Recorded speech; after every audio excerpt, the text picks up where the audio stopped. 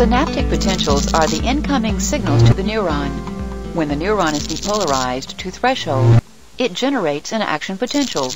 The action potential is the outgoing signal of the neuron.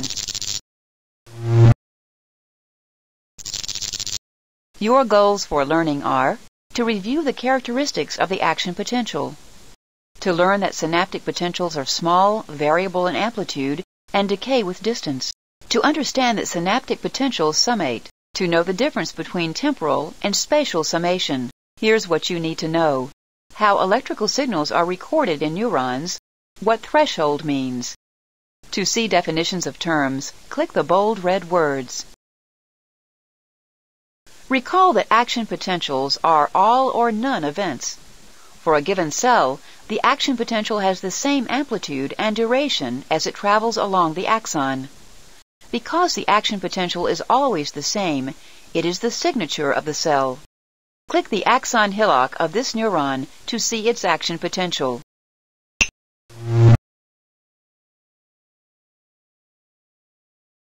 The action potential can travel for long distances because it does not decay and is regenerated continuously as it moves along the axon.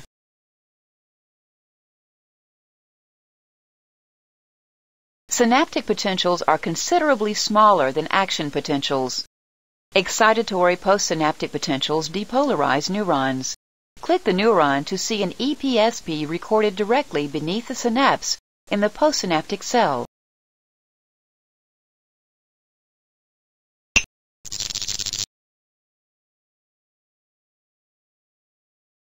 Inhibitory postsynaptic potentials hyperpolarize neurons. Click the neuron to see an IPSP recorded directly beneath the synapse in the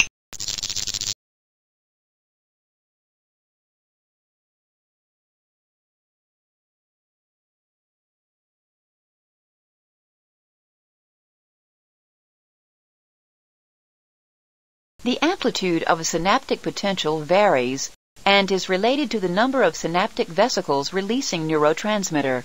The number of vesicles releasing neurotransmitter in turn is related to the amount of calcium that enters the presynaptic terminal. Click the presynaptic axon to observe a normal EPSP recorded directly beneath the synapse.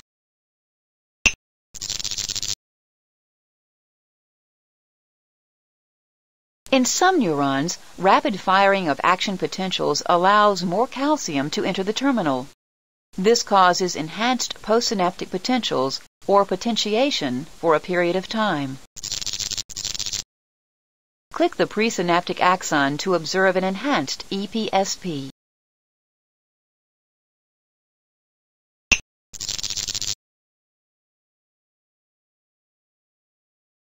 Signaling at an axoaxonic synapse can decrease the entry of calcium into the presynaptic terminal. This event, called presynaptic inhibition, decreases the amplitude of a subsequent postsynaptic potential. Click the original presynaptic axon to observe presynaptic inhibition.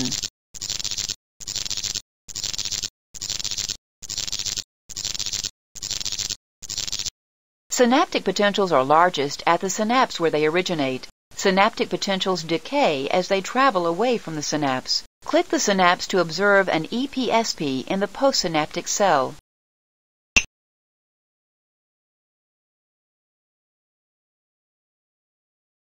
Unlike the action potential, the synaptic potential can only travel for short distances because it decays as it moves along the neuronal membrane. This effect is true for both excitatory postsynaptic potentials and inhibitory postsynaptic potentials.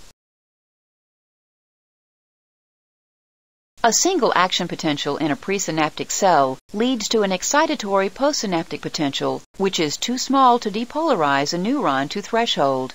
The neuron can summate or add excitatory postsynaptic potentials to produce a greater depolarization. Click the presynaptic axon to see one EPSP.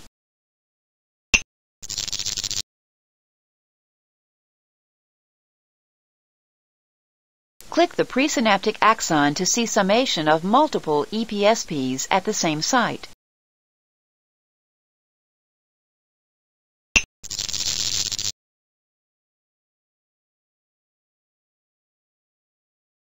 This is an example of temporal summation.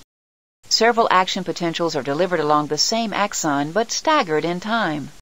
Click the presynaptic axon again to see what must occur for depolarization to be great enough to produce an action potential in the postsynaptic neuron.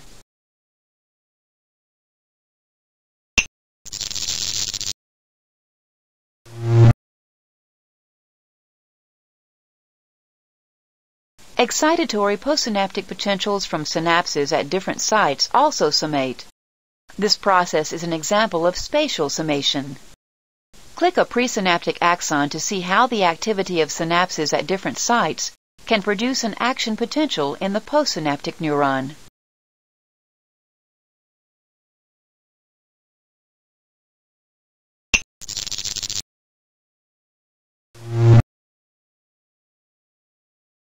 Many excitatory postsynaptic potentials are required to depolarize a neuron to threshold.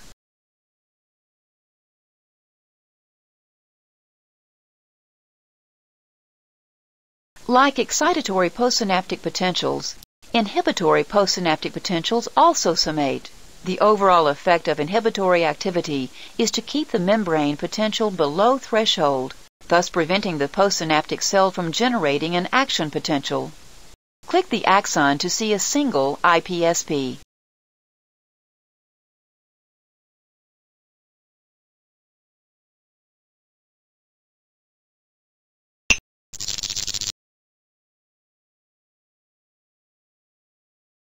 Click the soma to see summation of EPSPs.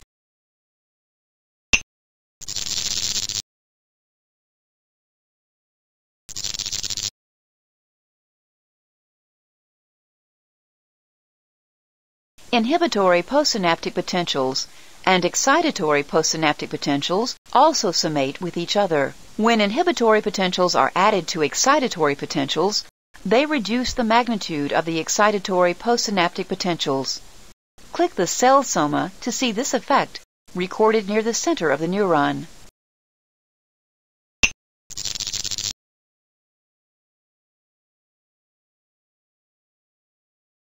Inhibitory synaptic activity cancels the effects of excitatory activity and can prevent the postsynaptic cell from generating an action potential.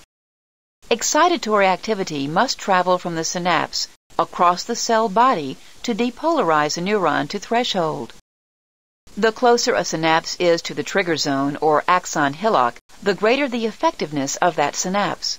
In the brain, inhibitory synapses are often located on the cell body, where they can have the most powerful effect.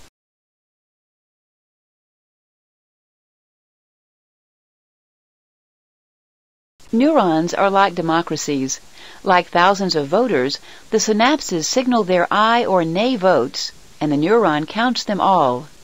If the aye votes prevail, the neuron generates the action potential. If the nay votes prevail, the neuron remains silent. Click the synapses to see this action. Aye, aye, aye, aye, nay. Click the soma to see a different outcome. Aye, aye, aye, aye, nay, nay.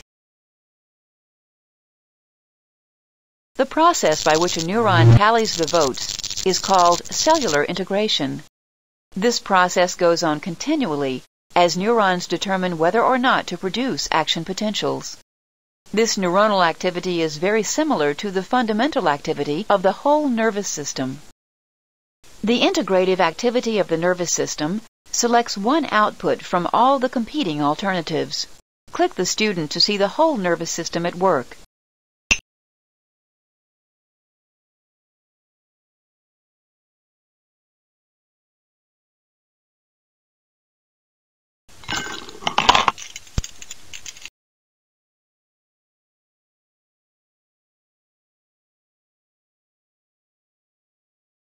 Here's a summary of what we've covered.